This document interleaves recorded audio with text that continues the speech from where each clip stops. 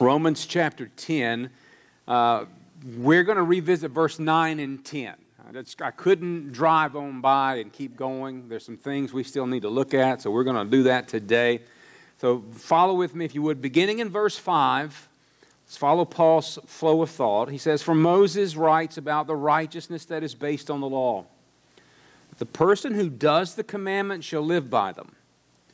But the righteousness based on faith says, do not say in your heart, who will ascend into heaven, that is to bring Christ down, or who will descend into the abyss, that is to bring Christ up from the dead. But what does it say? That is, what does righteousness by faith actually say?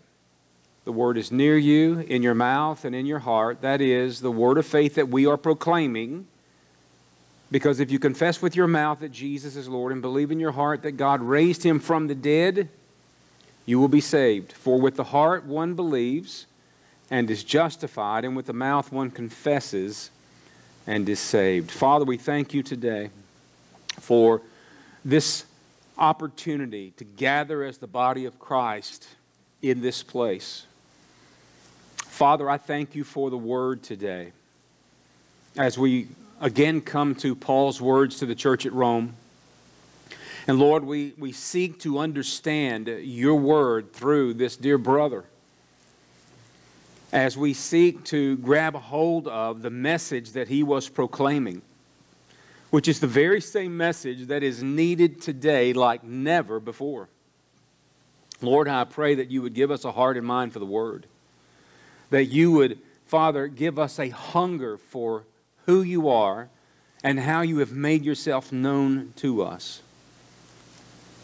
Lord, help us to understand the gospel, the essential, non-negotiable gospel.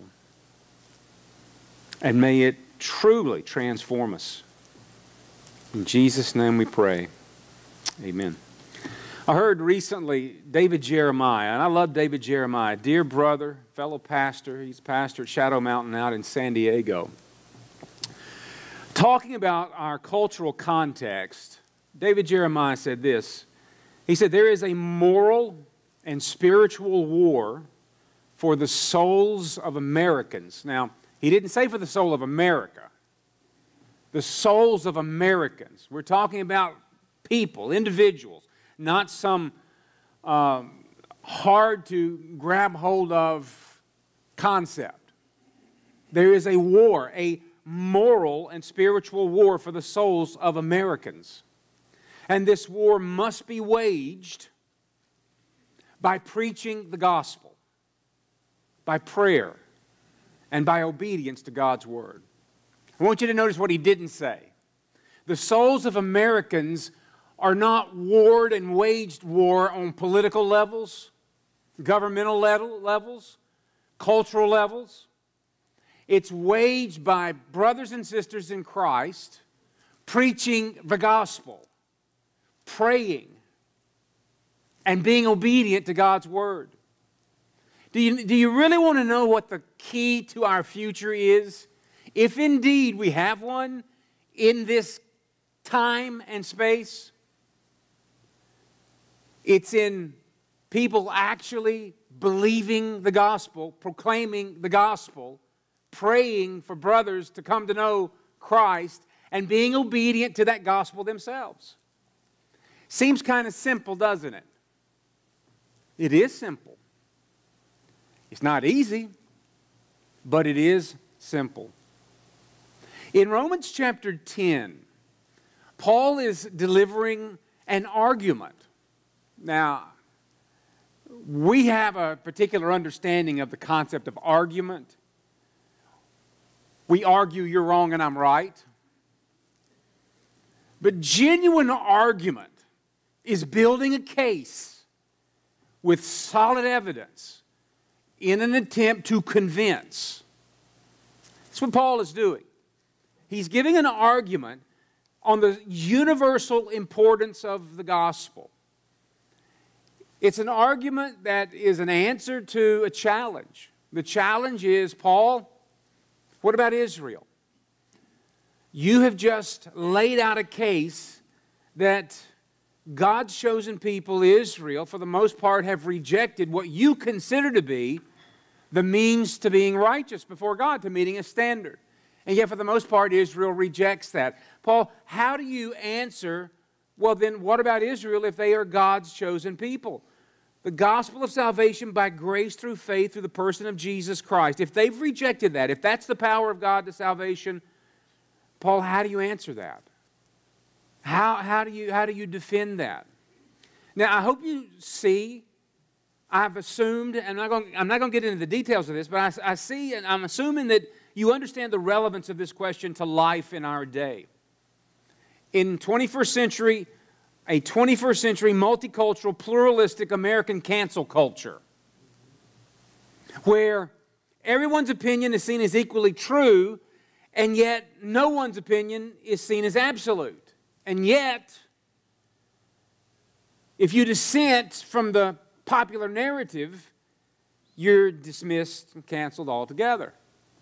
We are living in a messed up culture, a really messed up culture. We don't know up from down, we don't know right from wrong, and the vast majority of people don't know which restroom to use. That's funny, but it's not. What in the world has happened? Well, Paul has pretty much explained our problem way back in Romans chapter 1, and he ought to know. He said, we've got a gifted Jewish rabbi, brilliant intellect, former leader of the high court of Israel, zealous for the law of Moses, fastidious in his religious practice, a persecutor of those who followed the Nazarene, the way, who now has himself become a follower of the way. More than that, he has become the primary expounder of Christ to that very culture. And his story really is astounding. It really is. Paul's story is amazing. It's arresting. It's a testimony to God's grace. But you know what? Lest you think Paul is that much more special than you are, he's not. Because your story is a testimony of God's grace as well. If indeed you've come to know this Jesus that Paul is talking about. Well, as he answers this question, he is helping us to understand, he's helping Israel to understand the problem with Israel is their own failure, and their own failure is their own fault. They have misunderstood the law. They've taken the law and they've turned it into something it was never intended to be. And in doing that, they have stumbled over the fulfillment of the law. They have stumbled over Christ himself. They are seeking to do what man in his default state as a fallen creature does. Establish his own brand of righteousness. Justify himself before the God who created him. That's what we do. That's what happens when you miss the defining truth of Christianity. And the defining truth of Christianity is that Christ is the end. He's the purpose. He's the goal. He's what the law always pointed to. He's what the created order points to. He is the creator. He is God. When you misunderstand that, when you misunderstand the person and work of Jesus, you will wind up seeking to establish your own standard. Now, let me just remind you why this whole narrative with Israel is so important. And in doing so, remind you why all of the Bible is important, not just the New Testament, but the Old. I told you a few weeks ago that the Old Testament, and the way Paul is giving us this answer here, he's helping us to understand that Israel, to a large degree, has become an object lesson. Israel has become a microcosm, an acted parable of spiritual truth, if you would. He is helping us to see that the human condition is on display in Israel. That is, if you can see it, you can see you. You can see exactly what people left to their own schemes and ways tend to do. We are notorious for seeking to take God's provision and make our own provision. We seek to be right with God on our own terms. That's what Israel had done. Chosen, blessed, shown the way, and yet seeking to establish not righteousness by faith, but righteousness by the law. Paul's explaining that to us. He's brought us down the path to where we are here in Romans chapter 10. And as we come to the text that I want us to see this morning, last week I looked at it under the banner of getting the gospel right and how important it is to get the gospel right. Well, we need to look at something a little more specific than the gospel right in general terms.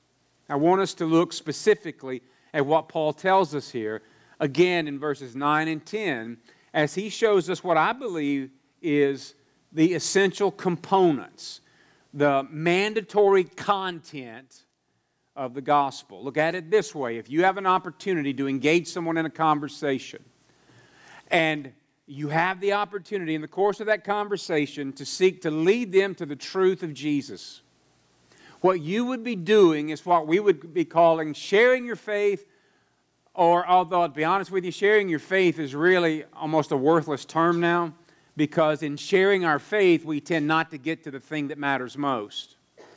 Sharing the gospel. But then again, I would caution you, if you don't actually get to the gospel, the essentials of the gospel, you haven't really shared the gospel. If you had that opportunity, what exactly would you say to them? And more specifically, what must you show them? What is essential in order for someone to come to know the truth that would set them free? So let's look at what I want to call the content of the gospel under the banner of the essential gospel this morning. Again, look at verses 8, 9, and 10 of Romans chapter 10. But what does it say? Remember, the it is the righteousness by faith, not righteousness by law, not the standard that Israel was trying to meet on their own, but the righteousness that is by faith. What does it say? Here it comes. Here's what Paul says. The word is near you, in your mouth and your heart. That is the word of faith that we are preaching, the message that we proclaim, the gospel as we proclaim it. Here's the essential. Here's what brings righteousness by faith. If you confess with your mouth that Jesus is Lord and believe in your heart that God raised him from the dead, you will be saved. For with the heart one believes and thus has righteousness. That is, he is justified. And with the mouth one confesses and thus has salvation. So let's look at this morning. What exactly do you have to know, content-wise, to know the gospel? How much detail is there? How much basic information is essential to share your faith with somebody, to share the gospel with someone? You know, a lot of people, it's estimated 9 out of 10 or more people professing to be Christians have never once attempted to lead somebody to Jesus. Why? Is part of it because we don't know what to say? Well, let's take care of that problem this morning. Now, I told you last week there's a simplicity to the gospel. There is. The gospel is very simple. It's not hard to understand the gospel. But you know what?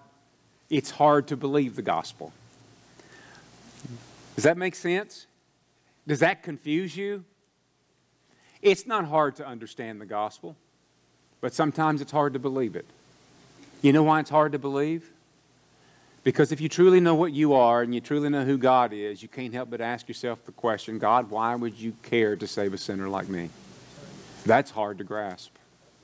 Now, if you think real highly of yourself and you don't think you're that bad and you're a pretty thoroughly righteous dude already, you're not going to see this. The only problem is you're not a thoroughly righteous dude already. So the first thing we got to do is help you understand what you are. Well, let's look at this, verses 9 and 10, the content of the gospel. We touched on it last week, but let's clarify this week.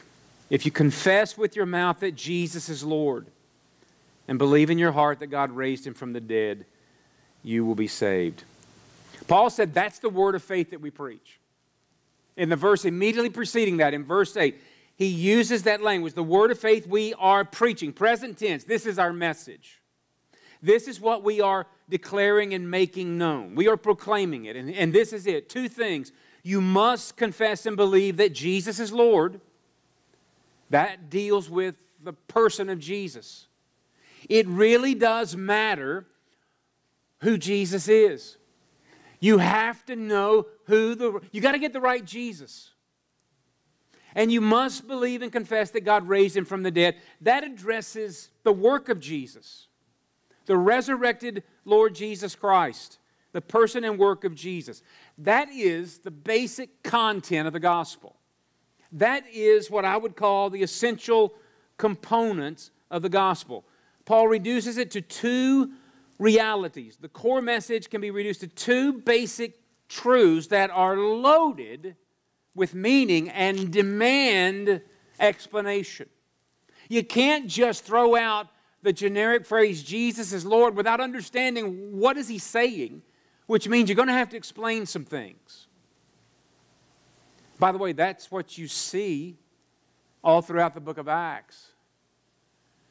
You think of the conversion of the Philippian jailer. You know the story. Jailhouse rock at midnight. Paul and Silas, beaten, battered, bruised, broken, bleeding, in shackles, singing, Amazing Grace, how sweet the sound that saved a wretch like me. That's what they were singing. Trust me. Only they were singing it in Greek. All of a sudden there's an earthquake. They're set free. The jailer who's responsible for everyone in there is going to take his life. Claim the gospel to them. It's not just a matter of giving a generic statement without explanation, exposition, and understanding. Jesus is Lord. If you haven't picked up yet, we're going to spend a little time understanding that this morning. And then not only that, the second essential is God raised Him from the dead. Jesus is Lord. God raised Him from the dead. That tells us who He is, what He did, and why He did it. That's the essential gospel. Now, let's remember something. I'm not going to get into the details of this because we talked about this last week, but just remember this. The language that Paul uses here is you've got to, this is a heart-mouth thing.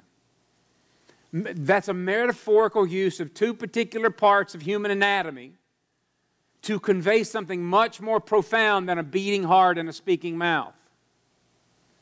The heart is a reference to the very core of the being, the essential nature of what it means to be. Rationality, the mind, emotion, the feeling, volition, the will. You must believe this with all that you are. It makes sense. There's an intellectual element to it. There is an emotional element to it. How can the gospel not stir you? But there's also a volitional element to it. There's a commitment to it. It's not just mouthing words, it's actually living the words. That's the essence of confessing with the mouth. It's, in essence, living it with the life. The gospel is transformative. So, it's not empty words. It's not religious ritual or sentiment. It's a life that confirms what you say you believe. It is a life that's defined by two essential truths. Jesus is Lord. He's raised from the dead. So, what exactly do we mean by this? Two non-negotiable, essential components to the gospel. The word of faith that we are proclaiming, that we are to proclaim. Number one is Jesus is Lord. If you confess with your mouth that Jesus is Lord. Now, let's begin with the most obvious thing. The most obvious starting point for the gospel is Jesus. Now, that seems obvious, doesn't it? But you would be surprised if you really listened and paid attention how little of Jesus is actually mentioned in what many consider to be the gospel. It's amazing what passes for Christianity today. How very little Jesus seems to be involved in many people's understanding of Christianity and believing. But here we're reminded that He is where it all begins. Christianity starts and ends with the person of of Jesus Christ. And that means understanding Jesus Christ. The gospel is defined by the person of Christ. Who He is, what happened to Him, what did He do, what happened to Him, and the meaning of it all. And again, that seems obvious, but the reality, unfortunately, is otherwise.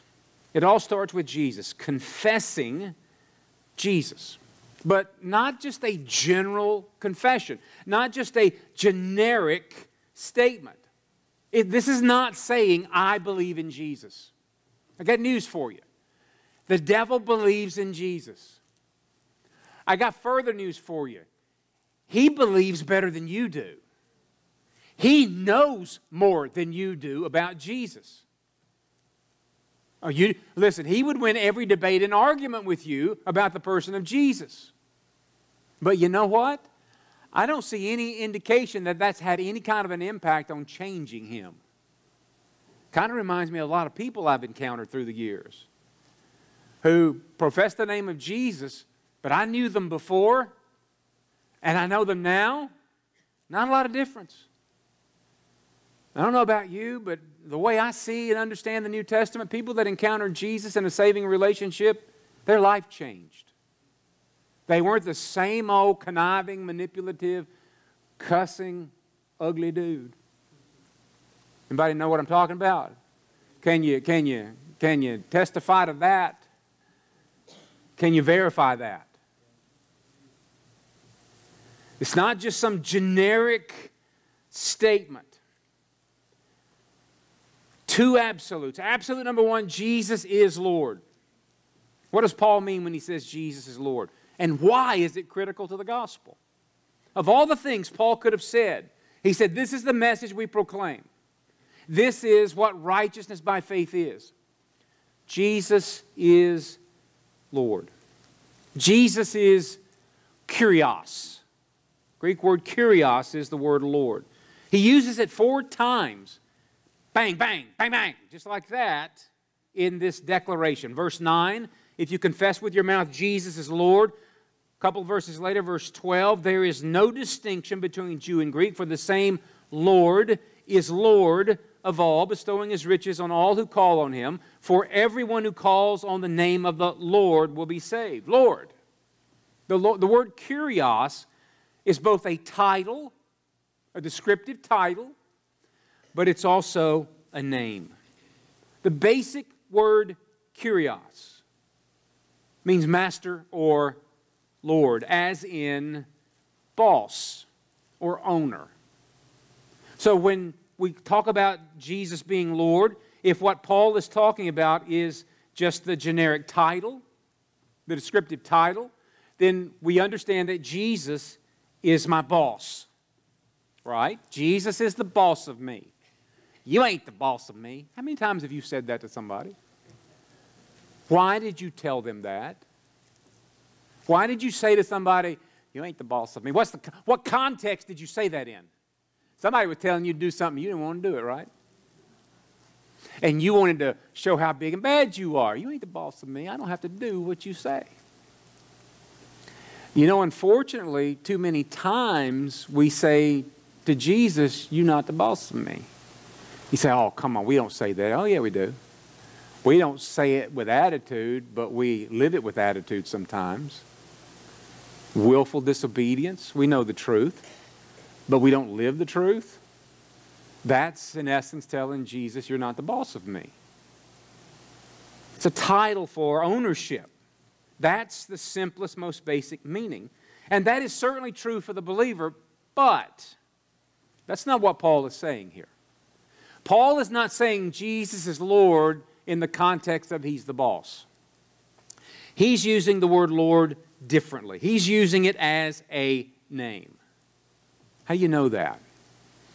Well, you know, Paul has this notorious habit of backing everything he says up with Scripture. I don't know if you've noticed that or not. He makes this theological assertion, and he just is quoting Scripture. He's quoting the Hebrew Scripture all over the place. Well, that's what he's doing right here. In Romans 10:13, that's the reason I want you to see the 4 occurrences of Lord. He makes this statement, you must confess that Jesus is Lord. Believe in your heart that God's raised him from the dead. You've got to confess him as Lord. He shows us what he means by showing us where he got this. And what he does in verse 13 is quote Joel chapter 2, verse 32. Listen to what the prophet Joel says in Joel chapter 2, beginning in verse 30. And I will show wonders in the heavens and on the earth, blood and fire and columns of smoke. The sun shall be turned to darkness and the moon to blood before the great and awesome day of the Lord comes. The great and awesome day of the Lord coming turns out, now at the time, they certainly didn't understand all this. But what we find out is Joel is referencing the coming of God in judgment. For us, it is the second coming of Christ. The sun will be turned to darkness, the moon to blood, before the great and awesome day of the Lord comes. And it shall come to pass on that day, in that time of judgment, that everyone who calls on the name of Yahweh, the Lord, that's the covenant name of God, everyone who will call on Yahweh, the Lord, shall be saved. And in Mount Zion and in Jerusalem there will be those who escape, as the Lord has said, and among the survivors shall be those whom the Lord calls. Now here's the deal with this word kurios in the New Testament and its connection to the Old Testament word Lord.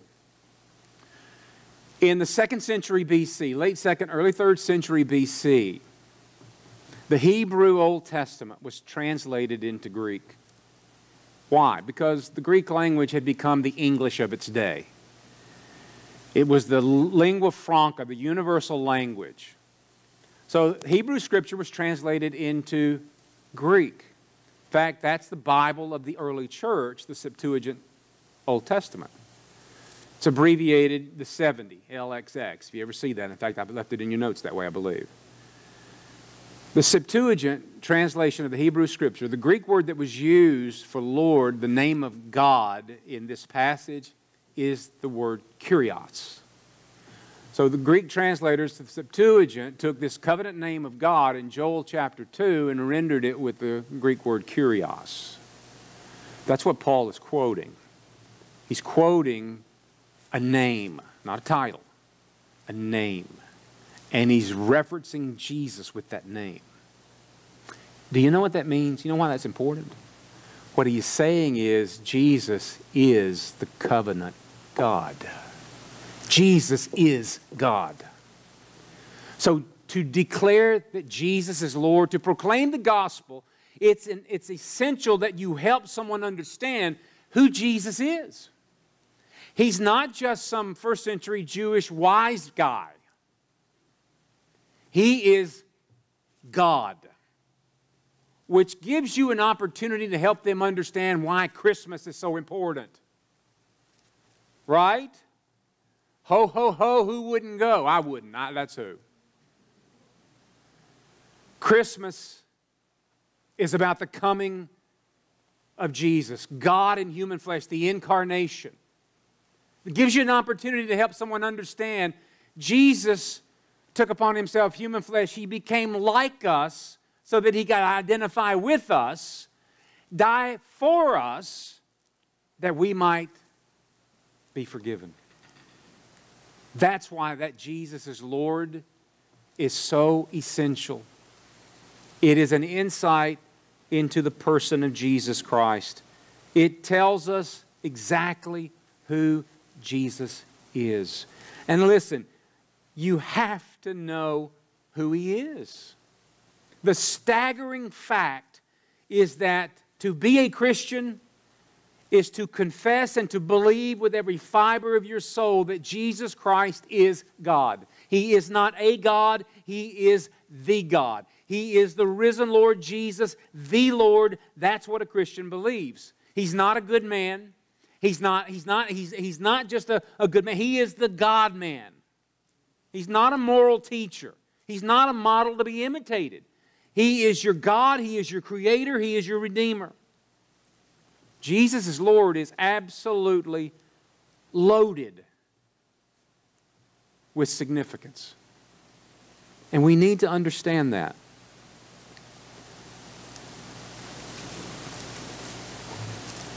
It's absolute. It's an absolute essential that you know who Jesus is. It matters who Jesus is. That's the first one. Jesus is Lord.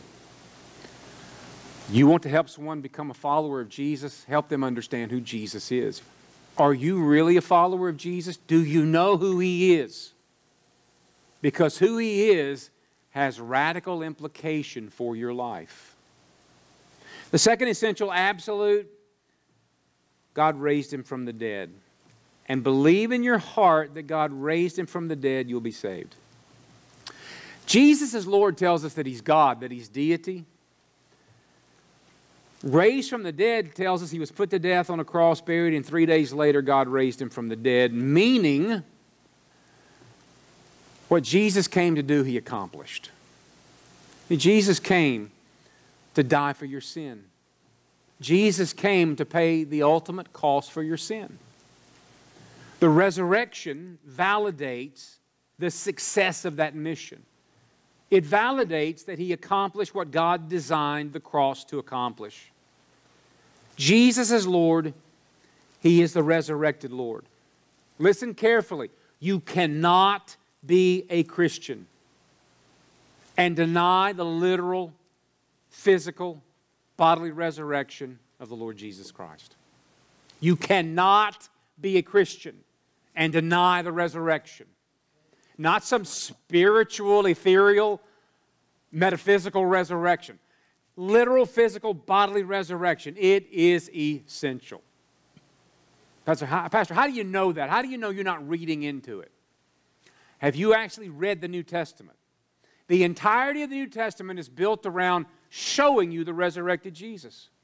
The entirety of the New Testament is. It begins with 4 accounts, 4 gospel accounts. Remember what a gospel is? It's good news. No, yes it is, but it's more than that. A gospel is a genre of literature that I like to call propaganda. Now, we usually think of the word propaganda in a negative term. Well, propaganda is something designed to convince me of something that's kind of nefarious or not necessarily true. No. Propaganda, in its purest sense, is something that's written to persuade you to believe something. That's propaganda. The gospel is propaganda because it's designed specifically to convince you of something about Jesus. 4 accounts. Well, that seems to me like that would undermine the credibility. Oh, no, that verifies the credibility. So you've got 4 separate accounts, 4 different witnesses, 4 different perspectives. That's why sometimes you see a little bit of a difference in the detail. But they all taken together are more confirming of the truth. We've got 4 accounts of valid eyewitnesses, all pointing to a phenomenon. That is that Jesus bodily rose from the grave. We have an historical book that is built around these apostles preaching and going global with the same message. And the essence of their message is the resurrected Jesus Christ. For instance, the very first sermon preached at the founding of the church was by Peter on the day of Pentecost. In Acts chapter 2, listen to the heart of his message. Acts chapter 2, verses 22 through 24. Men of Israel, hear these words, Jesus of Nazareth, a man attested to you by God with mighty works and wonders and signs that God did through Him in your midst, as you yourselves know. This Jesus, delivered up according to the definite plan and foreknowledge of God, you crucified and killed by the hands of lawless men. God raised Him up, loosing the pangs of death, because it was not possible for Him to be held by it. Peter's very first message, the very foundation of the church, is founded upon this message of the crucified, risen Jesus Christ. And then that was the consistent message. They wouldn't shut up. 2 chapters later, they are arrested, threatened, beaten, bullied for one reason. Here's the reason. As they were speaking to the people, the priest and the captain of the temple and the Sadducees came upon them greatly annoyed because they were teaching the people and proclaiming in Jesus the resurrection from the dead. And they arrested them. and put them in custody. They were preaching an annoying message. Now, how in the world is the resurrection of Jesus annoying? By the way, it's annoying today too if you understand what it's saying. If you understand the resurrection of Jesus, who Jesus is, what happened to Him, and why, it's annoying because it exposes you. It shows you that His death was for you because you are depraved, wicked, and sinful. You're not good. You're not all right. You're not righteous. You're worthy of death. Wouldn't it be annoying for somebody to constantly tell you that? Oh, wait a minute. That's the message of the church. It's the message of Paul. Acts chapter 17, he goes into Athens. And the message he preaches gets people's attention. As they were speaking to the people, the priest and the captain of the temple, the Sadducees came upon them. Oh, wait a minute, that's Acts 4. Acts 17. Some of the Epicurean and Stoic philosophers also conversed with Paul, and they said to him, or said about him, "What does this babbler wish to say?" Others said, "He seems to be a preacher of foreign divinities because he's preaching Jesus and the resurrection." The resurrection of Jesus matters. Let me show you why in one simple statement by Paul in the book of Romans. Romans chapter 4, verse 24 and 25. "It will be counted to us who believe in Him who raised from the dead Jesus our Lord, who was delivered up for our trespasses and raised for our justification." You know why the resurrection is so important? The resurrection validates who He is and what He did. And that is the basis of our justification. That's the basis of our meeting the standard of God. That's the basis of our salvation.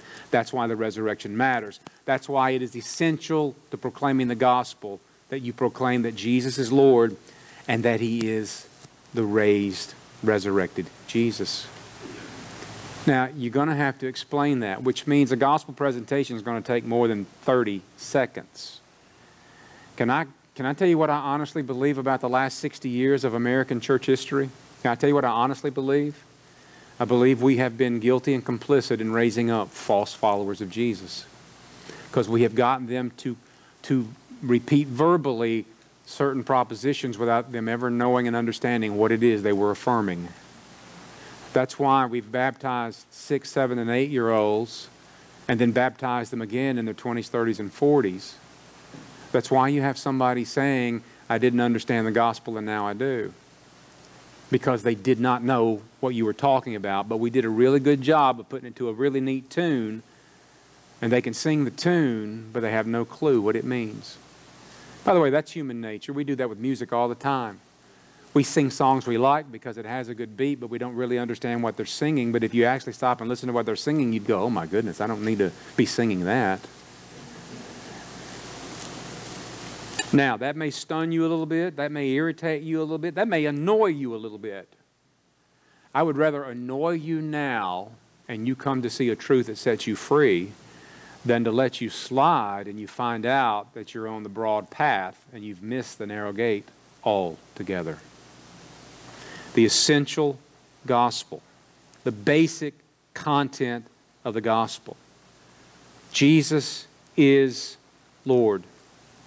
He is God who died for your sin and was raised to justify you. Before you ever communicate the gospel to someone, you really must know what the gospel is. You must know the content, the basic content of it. You need to know what it is. And you need to believe it.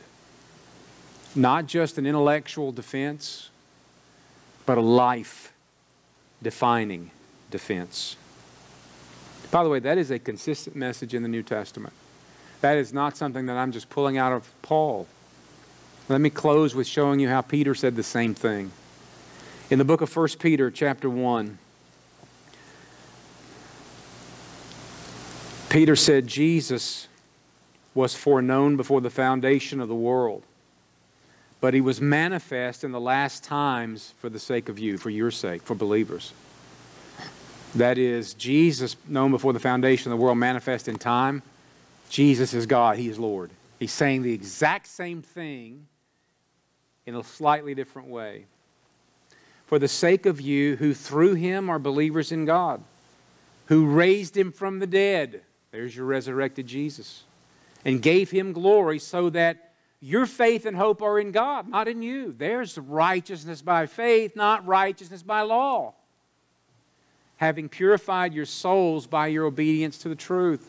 That's not a reference to sanctification, that's a reference to justification. That is, the risen Lord Jesus is the means by which you are able to obey the truth. That's the essential gospel.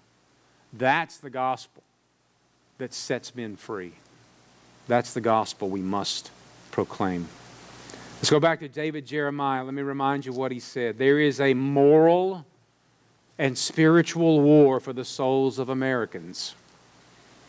Boy, that has become more evident than ever. This war must be waged by preaching the gospel. It's the gospel. This message is what wins the war. Prayer and obedience to God's Word. God, help us to be obedient to your Word. Father, we thank you this morning for this brief opportunity to be reminded of what matters most. Some of us here today are all wrapped up in so many things in this world, but we're not wrapped up in what matters most. Christians need to understand what's at stake. We are not just skipping through our life waiting for the end. We have been deployed as soldiers in a war. And the war for the souls of Americans is front and center.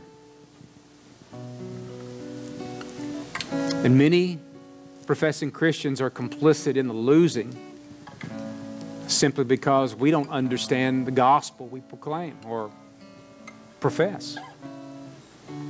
Lord, help us to understand the importance of Jesus as Lord, and you raised Him from the dead. If this is true, if you invaded time and space in the person of Jesus Christ, and if the death of Jesus and His resurrection truly atones for the sin of fallen man, that is life-changing. And that is the means by which spiritual warfare is won. Help us to preach the gospel. Help us to understand the gospel, to pray, and to obey. In Jesus' name we pray.